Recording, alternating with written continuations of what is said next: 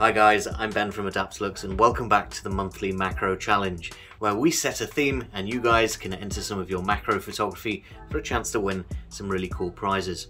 I'll tell you exactly how to enter towards the end of the video, but for now we need to take a look at some of the entries for last month's theme, which was photography gear. So we're here on the Adaptalux photography community group on Facebook and we're looking at the monthly macro challenge post for March. So this is pinned at the top of the page and there'll be a brand new one for this month's theme, which I'll talk about in just a little while. For now, we've got lots and lots of entries, lots of macro photos of your photography gear. Thank you to everybody that took the time to enter some images. Unfortunately, we don't have time to get through them all in these videos, but we're going to take a look at some of our favorites and of course pick a winner and a runner-up. So let's kick things off with the photography community. So we've got Sue's image here using a lens ball to take a picture of either a phone screen or a laptop screen with the photography community in the background.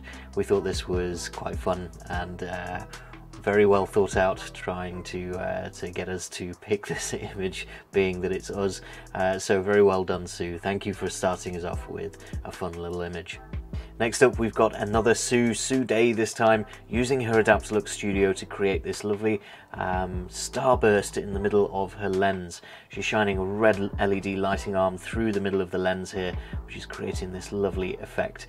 And you can tell that there's an Adaptalux studio behind there because these are recognisably the legs of the stabilizer. So very well done, Sue, for not only incorporating your photography equipment but also incorporating the Adaptalux studio as well. Next up, we've got Dustin's image here of the dreaded fingerprint on the lens. We really like this image, not only for the nice soft focus and composition with that plane of focus sort of going diagonally across the image, but also for that little hint of colour created by the coatings on the lens. We thought that was really nice, and the detail on that thumbprint is also really nice and sharp. So very well done, Dustin. Thank you for your entry. Next, we've got a little fun one from Bev of cyclists going round in a circle on the end of a filter. This one's actually really fun, really creative, and just a little bit whimsical, so we really like that. Very well done, Bev. Thank you for your entry as well. Next up, Leah is introducing a little bit more colour, well, a lot more colour actually. We've got a blue and a red light here intersecting in the middle and creating this lovely gradient and a nice hue across the entire image. It really catches the eye and brings a little bit more to just your plain shot of the front of a lens. So very well done, Leah. We really liked the colours, we really liked your image. Thanks for your entry. Last but not least, for our notable entries, we've got Rachel, who has again gone for a blue and a red theme to the image, creating that gradient across the front of this knob, which is actually part of a focus rail apparently, so not a very commonly seen or photographed piece of equipment, and a really nice image as well. Thank you for your entry, Rachel. Now, Rachel is actually our runner-up for this month as well, with her photo of this Lens Baby crystal, which produces all of these amazing colours when you introduce a little bit of light, but it's those really sharp, fine lines between all of the different surfaces on the crystal, and of course the colours that we think really makes this image. It's a little bit different. It's not what we were expecting when we said photography equipment, but it does count. It is used for photography. So very well done, Rachel. You're this month's runner-up. For our winning image this month, it has to be Scott's photograph of the top of his very old, very dirty camera.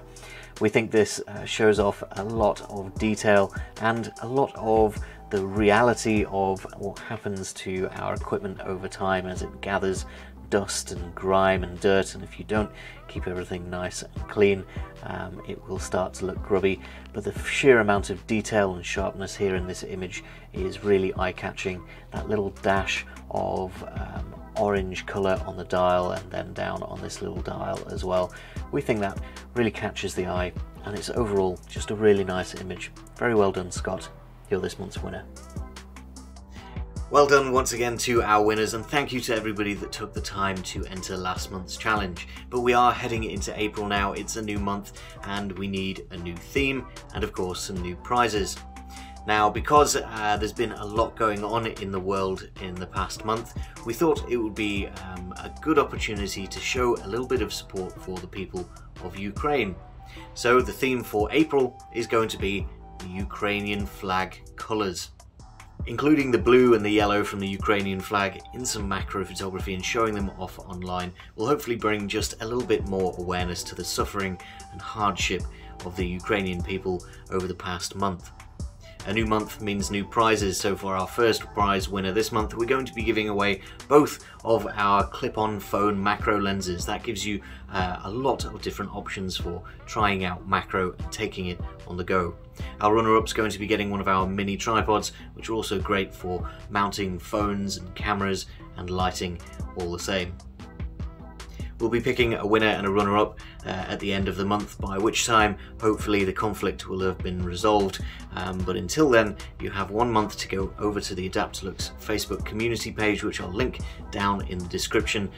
You need to find the pinned post on the top of the community, and you need to enter your images as a comment on that post. So while you're doing a little bit of macro photography over the next month, why not try to include those colours of the Ukrainian flag and show a little bit of symbolic support for the people of Ukraine. If you need a little bit of inspiration on what you might want to photograph, I'll link a couple of videos just here, and all that's left for you guys to do is hit the subscribe button so that you're here in a month's time when we reveal the winners.